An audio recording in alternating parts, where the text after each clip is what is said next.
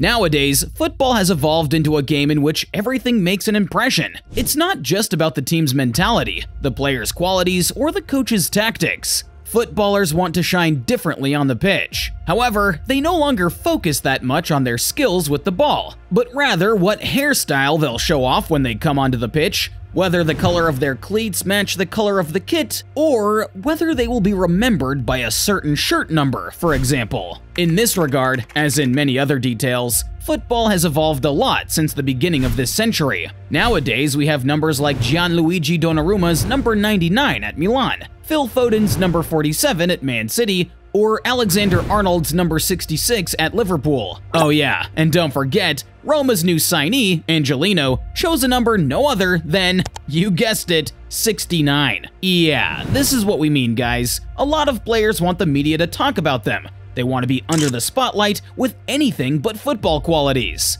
For a comparison, in the 80s and 90s, for example, players' kits have been numbered from 1 to 11 without exception. This made it easier for coaches to better envision tactically how the players would be deployed on the pitch. For example, if you're number 2, then you are a right back, and your primary responsibility is to defend the right flank from the opponent's attacks. On the other hand, if you are number 9, you are the center forward of the team, and your role is to score goals in the opposition's net. Yes, before football turned into a business, the game was much more pure and simple, and that is the reason many fans of the older generation feel nostalgic for the romantic past of the sport. However, apart from their weirdness, shirt numbers have also another side, and it applies particularly to some big teams in Europe. Certain numbers are a curse that have been weighing down on those clubs for decades. But which numbers are you talking about, you might be wondering? Well, stay until the end and you'll find out the secret to the most cursed shirt numbers in history.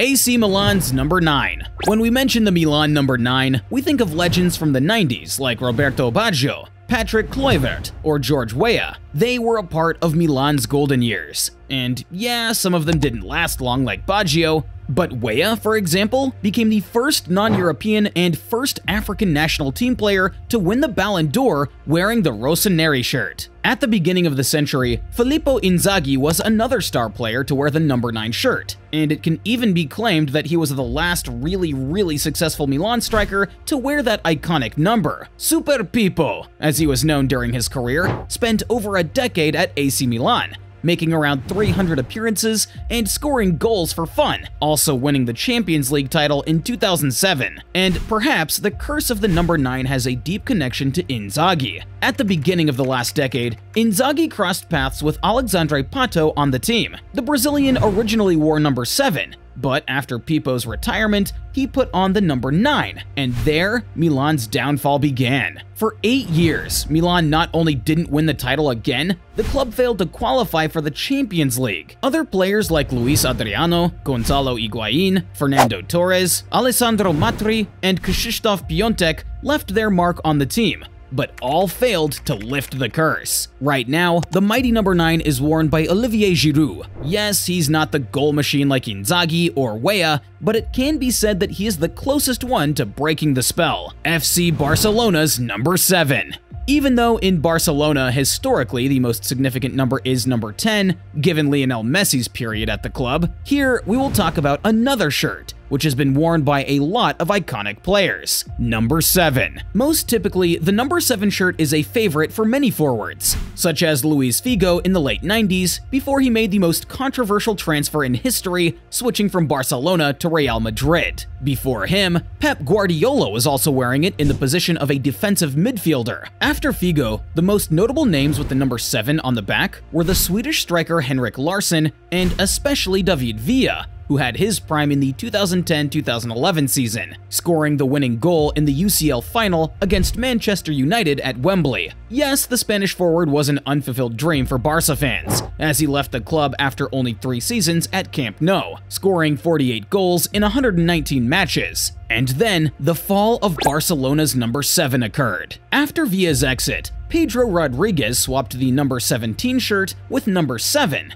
but was never the same again. According to many experts, Pedro is one of the most underrated players in modern football history because he had an incredible talent that would probably have made him one of the best players right now. However, he was kind of unlucky because a superstar like Messi comes along once every 100 years, and Pedro stuck with him in the exact 7 in which he was part of Barca's men's squad. And not only that, but Messi was playing in his exact position on the pitch. After Pedro, the Turkish midfielder Arda Turan, Philippe Coutinho, and Antoine Griezmann also wore the number 7 shirt, but all failed to live up to the hype and money. Manchester United's number 7. And here we are. We finally reached the 2 most popular and controversial shirt number curses, which we will discuss in the next 2 positions on our list. Man United's number 7 is absolutely iconic because wearing it in his first period at the club, Cristiano Ronaldo became such a recognizable name, and not only as a footballer, but also from a purely marketing point of view. CR7 became a brand, an institution that everyone associates with the Portuguese superstar. And nowadays, this brand can be found in all sorts of Cristiano Ronaldo products: football boots, sunglasses, cologne, merch, and even on his underwear line. But what happened after CR7 left Manchester United for Real Madrid? Well, how would you have reacted if in the summer of 2009 we had told you that in the next 9 years, 7 players would wear Man United's number 7 and would score only 13 goals? You probably would have laughed at us. What a crazy stat, and even though it seems like BS, it is a fact. Ballon d'Or holders, as well as World Cup and Champions League winners, have worn that iconic number, but all failed. Yes, the likes of Michael Owen, Angel Di Maria, Alexis Sanchez, Memphis Depay, and even Mason Mount had the chance of getting their hands on Man United's legendary number 7. But can we praise their performance on the pitch during those times? The player who seemed to have come the closest to breaking the curse was Edinson Cavani. The Uruguayan participated in 22 goal contributions in 39 games in the 2020-21 season, but still, those were just some rookie numbers compared to Cristiano's figures between 2003 and 2009. Chelsea's number 9. And now, probably the most well-known shirt number curse in modern football history. Chelsea's number 9. We have to go all the way back to the 2000 to 2004 period to find the last number 9 to have torn down the nets in the Premier League for Chelsea, Jimmy Floyd Hasselbank. Which, by the way, means that if you're representative of Gen Z, you haven't seen a successful number 9 for Chelsea your entire life. How mind-blowing is this actually? And Hasselbank's figures were quite impressive. 69 goals in 4 seasons for the Blues in the Prem. And what about the players who picked up the baton? Just take a look at their names: Hernan Crespo, Fernando Torres, Radamel Falcao, Alvaro Morata, Gonzalo Higuain, Tammy Abraham, Romelu Lukaku, and Pierre-Emerick Aubameyang. Each of them was in top form when wearing Chelsea's number 9. Not even an exception, but the curse fell upon them and they failed miserably. Not only that, but some of those players even had incredible moments after Chelsea, like Crespo, Morata, and Abraham, for example. And do you know what's funny? Former coach Thomas Tuchel gave away that now, when new strikers come to the team, their first question is whether they can avoid the cursed number 9. Yeah, maybe that's why Chelsea doesn't have a number 9 in their current squad, despite bringing in 2 forwards over the summer, Nicholas Jackson and Christopher Nkunku, who could potentially take it.